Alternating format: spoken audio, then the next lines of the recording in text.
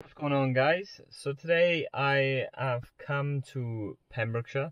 I've dropped Chloe off to get her hair and makeup done. She's doing a promotion video for Gelli Fawr, the place we got married.